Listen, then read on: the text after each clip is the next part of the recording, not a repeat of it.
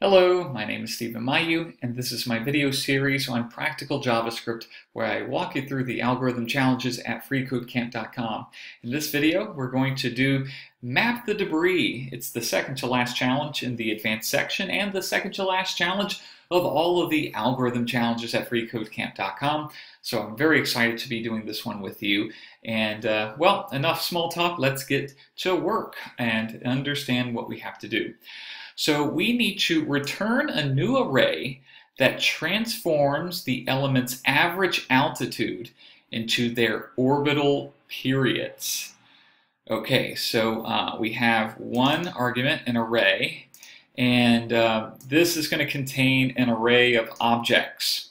And you can see right here that for the first one, we only have one object. But if you look down, there's a second example, and we have actually 1, 2, and 3 objects, okay? And we need to transform that. And you can see here, this is an array of one object, and we're going to transform it. We're going to return the name, but instead of returning the average altitude, we're going to return a property called orbital period. Same thing goes for this one. So we're going to have an array of objects, and we're going to return the name, which is already given to us, and we need to use this average altitude value in order to calculate the orbital period. So we're only going to use the orbital period, and we don't have to return. In fact, we cannot return the average altitude property that was given to us, so we have to delete that. Okay, so they give you this link to orbital periods right here on Wikipedia. I highly recommend that you take a look at that. They give you, they tell you what it is. Basically, the orbital period is the time taken for a given object to make one complete orbit around another object. And you basically have like two different. We have like a lot of different formulas for this, and I think it's going to be this one. Yeah, it's going to be this one that you want. And it tells you, okay, so like the orbital period is like 2 times pi and over the square root of a to the third power over g times m1 plus m2. And there's an explanation of it over here, so I definitely recommend that you do that, and just kind of read through it and understand it, and that's going to help you out a lot. So I'm going to show you 2 ways to do this. We've already gotten a couple of the variables that we need. So this is the Earth's radius, and that's part of what we need for the to calculate the orbital period. And we also have the GM value, which is I think like the gravitational value or something like that. The gravitational constant. Okay, there you go. So anyway, let's get down to it. So what I see is we have an array and we have an object. And we want to, we want to do something with that object. Okay, so I mean, we can certainly use the map method for this, or even reduce, and we can also use forEach. For my solution, I'm going to show you how to solve it using reduce, because I really like the reduce method, as well as forEach. So let's get down to it. I'm going to show you how to do it with the reduce method first. So return, I'm going to say array.reduce, okay, function. We need the accumulator and the object in the array. And I want to return an array, so I'm going to give that in a default value of empty brackets for an empty accumulator. Okay, and basically I need to create the formula in a variable. So I'm going to say var, I'm going to say orb period. And just to save time, I'm going to go ahead and just paste that in right there. All right, so we got our GM constant from up above, okay, and this is the Earth radius, okay. All right, plus, whoops, let's see, I copied this from somewhere else. That should be object right here. Okay, so basically we're iterating through the through all of the objects and accessing their average altitude. So it's the Earth radius plus the average altitude to the power of 3 divided by the gravitational constant, and then we square root all of that, and then we multiply it by pi times 2, and then we're going to just use the round method to make it like a nice even number. Okay, so there we go. We have like this very long and complicated equation, but that's basically what we're representing right here. Okay, and then I'm going to create a new entry in the accumulator. So I'm going to say accumulator.push. Okay, and I'm going to give it a new object. So we're going to give it the name. So I'm going to say the name property is equal to the object.name value. And then we need to give it the orbital period property. So I'm going to say orbital period. Yep, that's right.